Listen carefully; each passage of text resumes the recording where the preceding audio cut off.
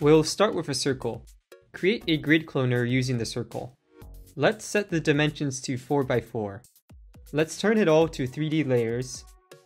Uncheck link rotation on the grid and then rotate its orientation 270 degrees to face the camera. Let's check transform auto orient at camera for the circles.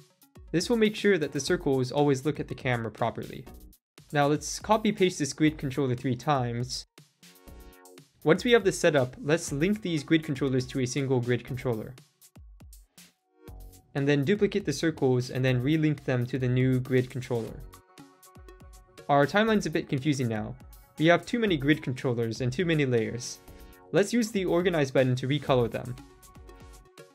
Much better. Now let's go to the main grid controller and uncheck link rotation. Let's also switch pin Y to bottom. Finally, let's add a null and parent all the layers to it. We can animate this all with just a few keyframes. Let's add a basic looped animation to scale and Y rotation.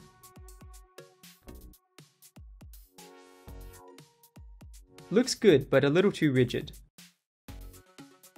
If we go to delay for all the cloners, we can check enable delay on all of the grids and set the value to something like 0.25 seconds.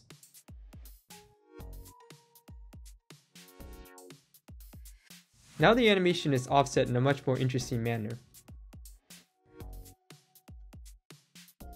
You can adjust this setup to have more layers. One cool trick is that you can simulate depth by adding a field that affects the color of the circles the further away they are from the camera. To do this, all you need to do is create a field and then rotate it in 3D space.